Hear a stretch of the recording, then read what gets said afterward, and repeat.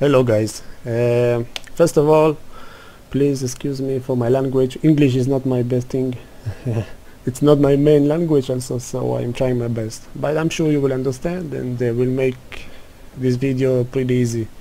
So, a lot of people asking while playing Agar, you probably know the game already, how they can zoom in and zoom out and such, and how to get the other options that the game it's not offering you.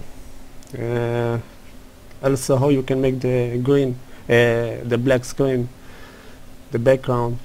So pretty much it's a guide to show you how you do it, and just follow the steps. It's pretty easy. So you go to Google, you know, the browser, whatever you use, but also if you're not using Google Chrome, so it's not gonna work because it's like an extension just for Google Chrome. I don't know about the other browsers but I'm using Chrome, so I know it works for me. And so all you gotta do is search Google Web Store.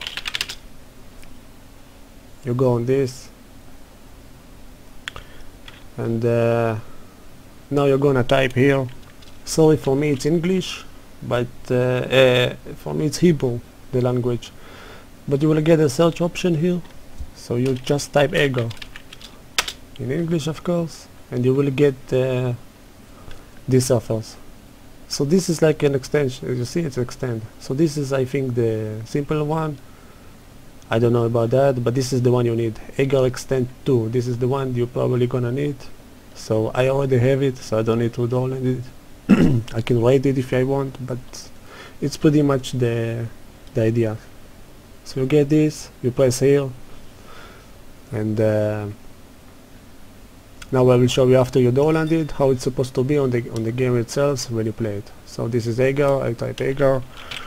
I'll go to the game, and this is the. You probably won't have this option for the IP and or choose default skin, so you can choose the skin. You probably don't have it. Just if you download the extents, you will have it. So I will show you exactly how to use it. You just pick a nickname like this, doesn't matter. You select your region. For me, I'm playing in Europe, and when you play the game, so this is supposed to be the normal extent. Without the extent, you won't see the numbers of your score. So you can see here the score also, and the X and Y zone where you're at, so you can pretty much. Also, as you can see, I can zoom in and zoom out, so it's really strategic. It's a good thing if you're playing, so you can see better the map and all the bars around you. So it's very helpful. Also, you can choose a default skin. It doesn't matter, whatever you like. Pick a name. Here you can type your IP. So if I'm playing this room and I want my friend to play with me, so I just copy the IP, give him to me, send him to him, and he can connect the game with the same IP, so we can play together. Okay, so this is also the settings. For me, I'm just playing with the dark theme, so it's much easier for my eyes. It's relaxing. I think it looks better. So this is pretty much the guide. Also, again, sorry for my language. My English is bad. It's not my main language, and